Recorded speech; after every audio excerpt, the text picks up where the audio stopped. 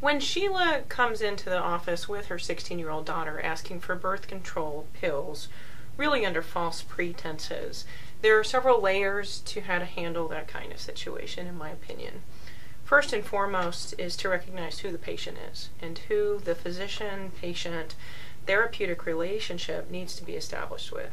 And in this case, this is the daughter. When dealing with patients, honesty is utmost as far as decision making. And so there needs to be a situation in which mom is removed from the room.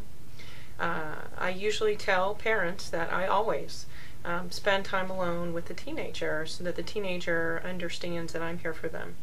I also will tell mom, before I take her out of the room, that whatever the child or teenager in the room tells me will be held confidential, because that is essential to my therapeutic relationship with the patient. They have to believe that they can trust me and feel good about their belief in that.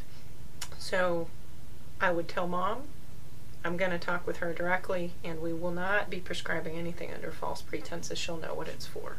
I think there's also a therapeutic pause for a familiar relationship, that if mom feels she needs to lie, perhaps we can talk in the room why she thinks Stephanie needs birth control.